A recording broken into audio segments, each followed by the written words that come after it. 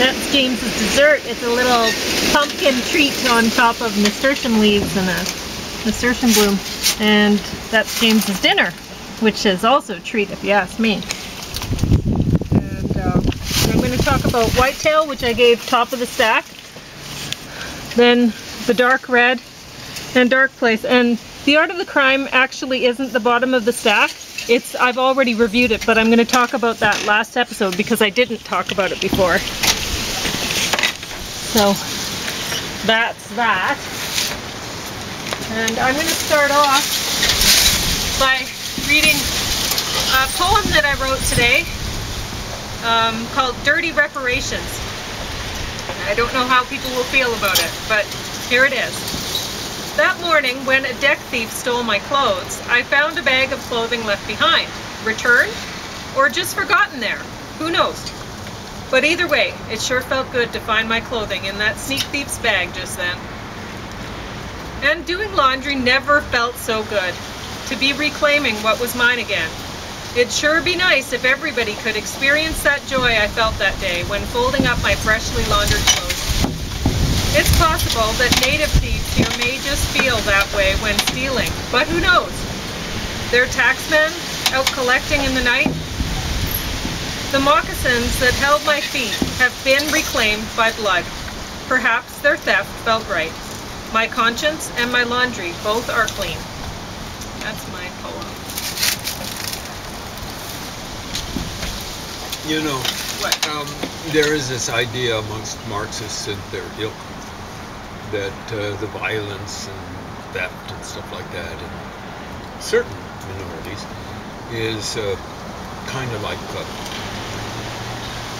vigilante reparation. That's interesting because they're much more violent against each other. Yeah. Anyway, it's my poem. You can think what you want of it. That's just what I felt like writing this morning. Well, I wrote a whole bunch of stuff actually. Most of my stuff was quite pleasant. Anyway, Whitetail. Now, all of these movies that I showed seem kind of homemade. They don't seem... That could be bad, it could be good. Well, you know what? I like seeing a lot of things like that. I like seeing the low budget stuff because honestly, it makes me feel like there should be so much more of it coming out. And that's good to have more of it coming out, right? I don't necessarily think this art form should be just for wealthy people to have a monopoly on it. I mean, anybody can turn on their honestly, this one here seemed like it was filmed almost with a cell phone. So you could make a movie you could make one with a cell phone, I'm sure, and somehow market it if you felt like doing that. We should be the first to do it. There's probably people who've done it. Anyway, Whitetail. So this one was a little longer than I expected it would be. It's 119 minutes long. So that's a little longer than a feature length. A traditional movie, it's an hour and a half. But I enjoyed it. There's a fair amount of violence here.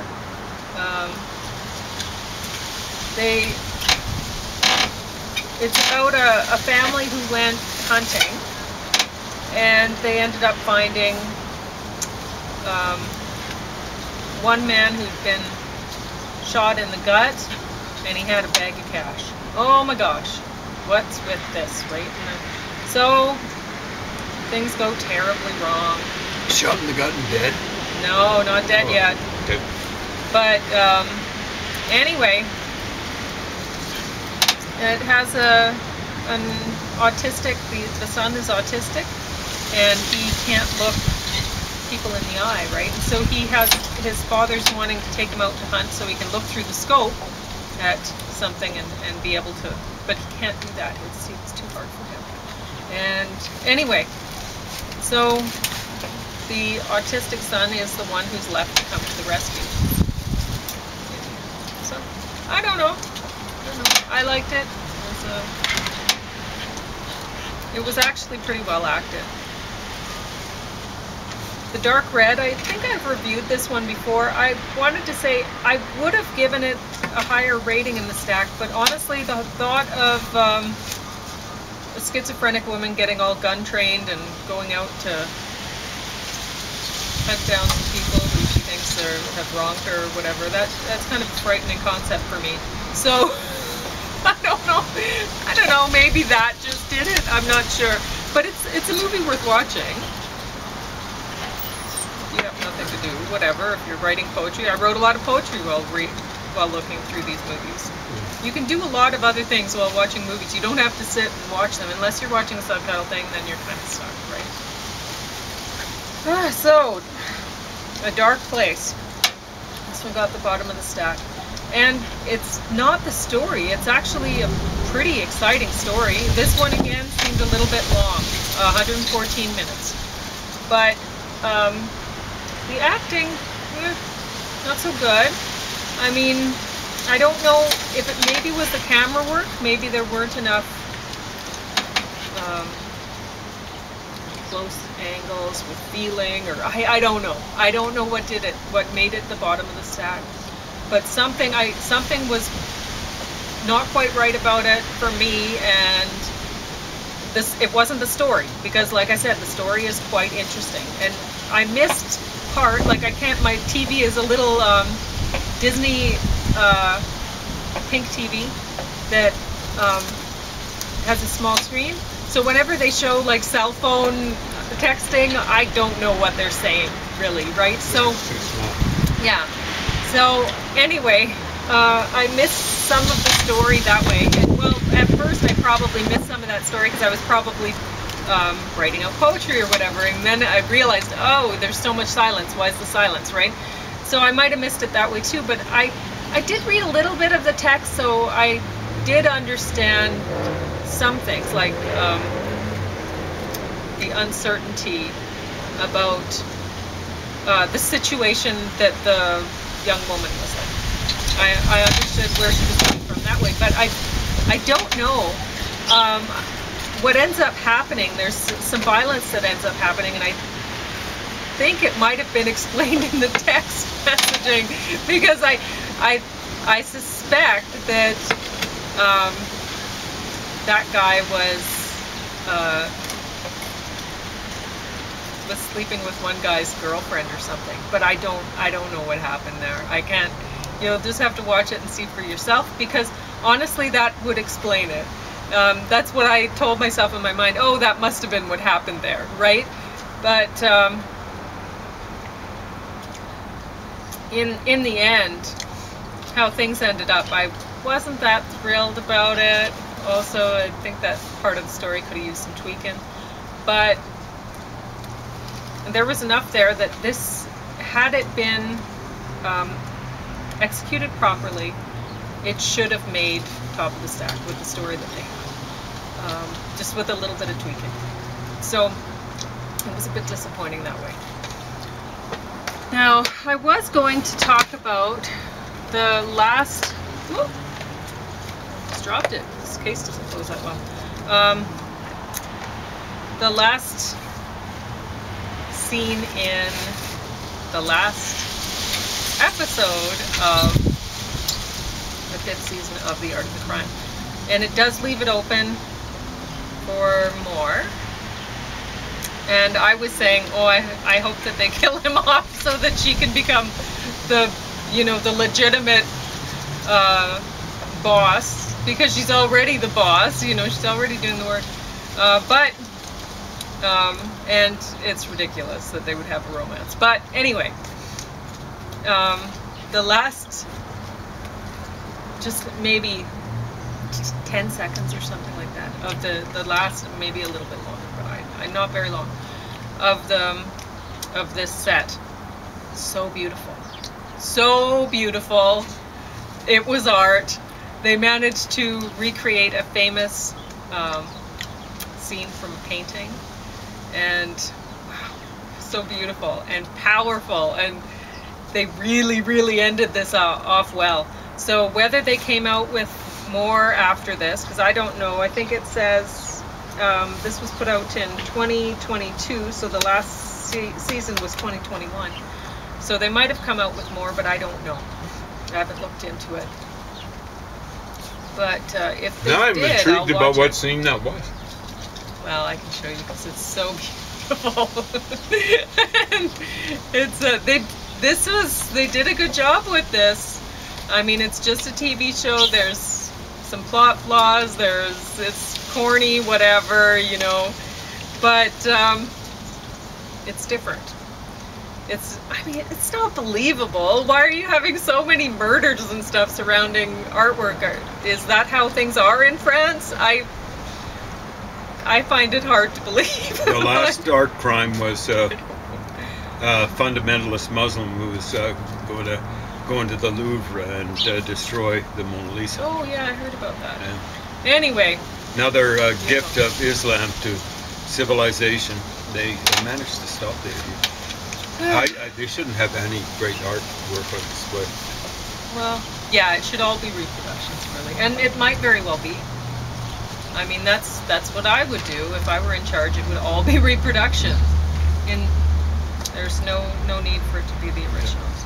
But I want to make clear to folks out there that this is not a latter-day kind of development, the way the nifty, shifty, hefty lefties would have you believe, and definitely have themselves believe, in response to Western aggression and stuff like that. Let's do a little bit of historical view. Turkey's never been conquered by anyone, much less Western power. All but the rim along the Red Sea of Saudi Arabia has never been conquered. Ever. And that was conquered by the Ottoman Empire. Iran, yeah, kind of back and forth between the British. Yeah. So go ahead. Back and forth between the British and the Russians during the time of the Great Game, but not really a colony. China never conquered. Horrible, brutish countries. So, response, ask the Indians. Ask the Indians what they think about Muslim appreciation of civilization. The Muslims burned down repeatedly. I've been told by someone from the area 6 times they burned down an observatory. I had a library.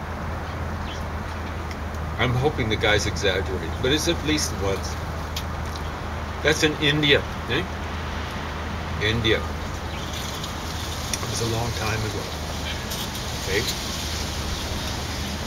So before you go making generalizations about, Islam means peace, therefore it's a peaceful religion. First of all, it doesn't mean peace.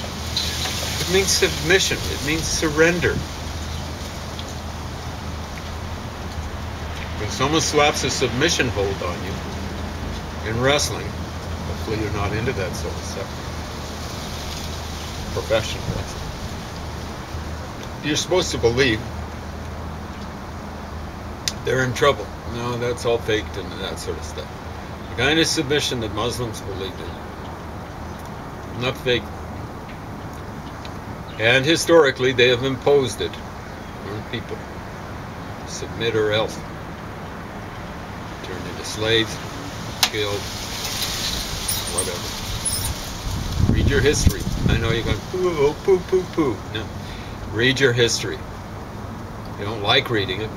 Apparently it's politically incorrect to ask someone who's talking benightedly about Islam, oh, it's peace, love, and flowers. It's politically incorrect to ask them, have you read the Quran recently? No, if you read the Quran at all.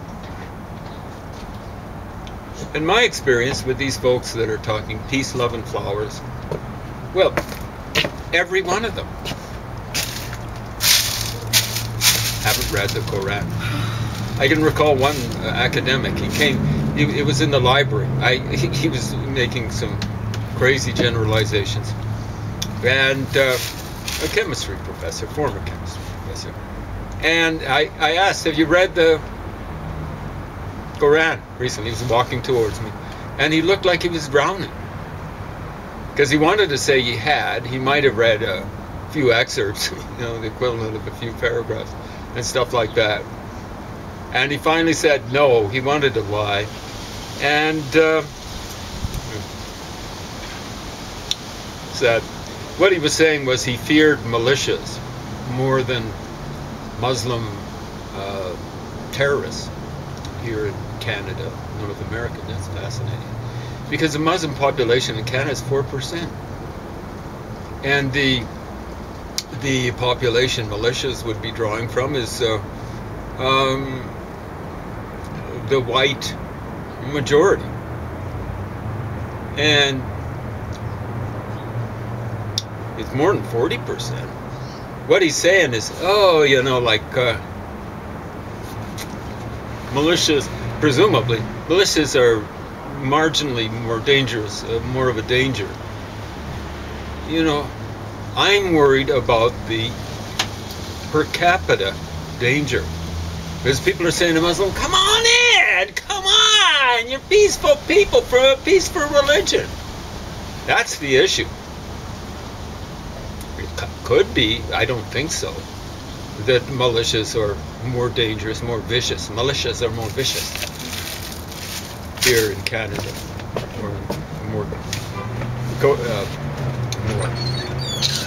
relevantly in the United States. But per capita, come on. If you look at the number of killings around the world, there's one website that purports at least to keep track of killings done, terrorist type killings. And I was looking at it, and they did have the occasional, it was like listening, I think month by month. They had the occasional, how much, 5 minutes? No, like almost 10, but... They had the occasional, I was thinking I might talk about my last stand. Okay, so I'll finish this thought up. The occasional listening of people that the names seem to be fascist or Nazi. But the vast majority of terrorist-type killings around the world, according to this one website, I forgot the name, was Muslims and commies.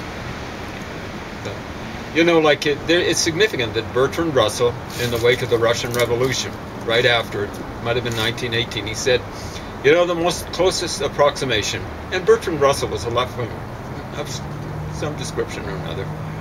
He said the most close approximation, this is a little over 100 years ago, of Bolshevism, that's what he called it, communism, is, that we can find in history is Islam. There you go. You couldn't say that nowadays. It's a religion of peace. No, it's not. Communism, incidentally, for some of you nifty, shifty, hefty lefties, is not a belief system of peace either. Get that straight. Read your Lenin. Lenin, repeated sound bite, repeated sound chomp in his case. Revolutionary terrorism. You guys, if you're a communist out there, I know you're terrorist stinkers. Okay. All right, so I was talking about a documentary called The Last Stand recently, and so I've written a little thing, turning the last stand into the first step towards sustainability. If you're an environmental activist with a passive personality, number one, marching behind someone providing a drum beat should remind you of soldiers marching into battle. You must realize that you're at a disadvantage against your enemies. Do you follow the beat of the drum because you've lost hope that you will be successful in your fight? Perhaps seeing yourself as a martyr or of some sort? Perhaps just wanting to die with the nature that you love? When the nature that you love has died, was your death or energy spent for the cause wasted? Passive personality type shouldn't follow aggressive personality types. Number two, passive resistance against your enemies is better than parroting an aggressive propagandist shouting stupid marketing slogans. Oh my God. Rather than doing a sit-in where you're just wasting time vegetating, you should be sitting and learning or teaching. Go to your protest site armed with information. Research what moved you to join the group. Prepare your lecture and teach others there. Each person there should have a turn at speaking. No leaders, all teachers. Information and this show of equality of each member of the group mattering and having a voice will draw the cameras and more passive people to join your cause.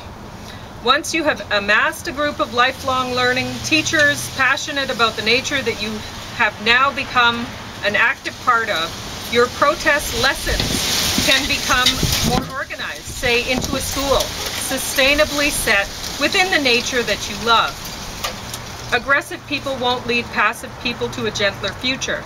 Passive people who value learning and live sustainably as a part of nature will, as soon as they decide not to allow themselves to be used by aggressive personality types. Be the change you like to see is a marketed slogan that often moves a passive crowd behind an aggressive propagandist shouting it. Is it the change you want to see? Passives following an aggressive dictator? Tourists pay to experience life on a farm for a weekend. When I first heard this, it seemed unbelievable. Who'd pay to clean out a stable? Yet some do. People pay a premium for weekend art retreats, more for this type of immersive weekend art study than they do for a semester course at a university in many cases. People are clearly eager to pay to spend time in nature, especially in old-growth forest. Once the old-growth forests are gone, the opportunity for them to draw tourist/student dollars as a natural old-growth forest is gone too. The forestry dollars just provide short-term income. Those old-growth trees are worth far more standing and growing. The video, The Last Stand, showed that many natives want the forestry dollars. Those forests can provide long-term, sustainable income instead. Natives get free education at Canada's universities. Why aren't those educated natives setting up private education centres on their land to attract tourist dollars rather than casinos? There are many tourists eager to pay to see educated natives who live sustainably as a part of nature in a natural setting. You don't have to put up casinos. No. Such a wow. Oh man, the image. It's a bad image. And the corruption that will come with it, I can guarantee you. Mafia types and gang types are contemplating, if they haven't already moved in. It's a horrible look, and worse than that, it's a horrible practice. But I mean, here in Alberta, I don't know if this is the case. Presumably the Last Stand was set in, like, I think it was Vancouver Island they were talking about for the most part. But, I mean, they were jumping back and forth talking about the Amazon and stuff too. So I'm not sure where all, but anyway. We've got to stop, you know, it is the Last Stand. We've got to stop overpopulating Canada. You know, like, we'll just be ripping down those forests to put up housing for all the folks coming in. Yeah, but there's no need for old-growth forests to be going. They shouldn't be going. They shouldn't be, but, you know, there are already forests that have been removed and trees planted for, you know, forest farms, I guess. I don't know what you'd call them. Canada should be looking to drop its population, not increase it. Yeah. Drop it. It was overpopulated. The place is overpopulated when the population was 20 million. I'm talking about the lower mainland of BC. It was overpopulated. Oh, I know. Like back in the around 1970s, late 60s. I saw this YouTube Ontario, thing that they were trying to advertise Ontario as having so few people, and it's like, okay, yeah, all the people are crowded, like really crowded, right along the south end of that. Like it's nobody wants to live up north. So that's the thing about Canada. It's like there's a livable band along the south, and that's for the most part that's where people live, right? British Columbia is a little bit different, but it's also it's overpopulated for what for its topography. You know, it's mountainous, and you're not going to have people living way up on the mountains. You know, they're all so they live crowded down in the valleys. Yeah, along the valleys. You know, like it's weird when you see communities, so many communities in BC. We tend to think of communities as being kind of like circular. If you study geography, what do they call it? Cristallar patterns or something like that? You know, everything's based on a hexagon. You know, a bunch of hexagons look like honeycomb, right? To explain location. You can't explain location that way in BC. at least on a micro level. You know, the towns, you might have one street that's the main street, and it just goes on and on and on. That's the way it is. In fact, probably not much difference. Yep. Well, you have about 5 minutes or About 4 5 minutes. minutes. Yeah, you can So go. yeah, we've got to drop the population. Now, people say, oh yeah, who's going to take care of you when you're old? The Japanese are working on robots. Yeah. Who's going to, you know, like my dad was killed by people who were in, I'm not going to say from where, but from elsewhere. And they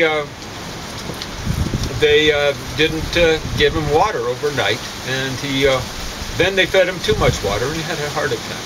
No, he died within a 24-hour period. It was wonderful. The day before, confined to bed and wearing diapers and that sort of stuff. 99 and a half years old, and they weren't taking care of him. They took care of him, all right. They allowed him to die. You know, like, it wasn't allowing him to die. It's like if you didn't feed an infant, if you didn't give an infant water or food, you wouldn't say, oh, you allowed him to die. You are complicit. Do you know what I'm saying? Yeah. And they were complicit in their negligence. And I'd rather have a robot taking care of me than some idiot that's going to forget to give me water. Yeah. Shameful, absolutely shameful. The whole place was looked as though they'd been recruited from one particular part of the world. There was one person, when I visited, strutting around without a mask. And my dad had caught COVID. This is a contributing cause. Had caught COVID earlier. That would have weakened it. You know, who knows? He might have had the tachycardia syndrome. I don't think that's good if you want to avoid a heart attack. So, you know, and of course they're going, our economy would crash if we didn't have these folks coming in because we got so many people retiring. Hey, then, you know, if that's the case, I don't want any support for folks coming in from elsewhere. You see how that is? Yeah. Oh, let's give them this, let's give them that, this, that, and the other thing. I thought they were supposed to be helping out the economy, not draining it. You see where the nifty, shifty, hefty lefties, they get all caught up in their rhetoric. You know, oh, yeah, they're helping us out. You know, like, what would people do if they didn't have people acting as servants? Hey, that's in rich South California. We don't have people, Latinos, doing our house cleaning for us. How many people do? Yeah. You know, who will be doing the, you know, like in fast food places like Subway or Taco Time? Who's going to be there? Well, usually it's people with a bachelor's degree at least serving your food at Subway. I mean, don't honestly. Yeah, could be. But, you know, degrees aren't that good. You know, like if you got a degree in the humanities, what use are you? Yeah. You know, it's like folks say about, you know, I've got a sibling who teaches at university English. And, you know, like, I can remember saying to someone I was working with, he was a carpenter, that I had a degree in English and was going for a degree in history. He said, I don't give a rat's ass. You don't know shit from Shinola. And he was being friendly, okay, relatively friendly. Okay, so that's what workers, real workers, think of these folks at university. You hear that, you nifty, shifty, hefty lefties from university that think you represent working class people? Hey, they see through you. If you're in the humanities or the so-called social sciences, the really anti-social pseudosciences, they see through you. You don't know, you know what from Shinola. I'm signing off on that.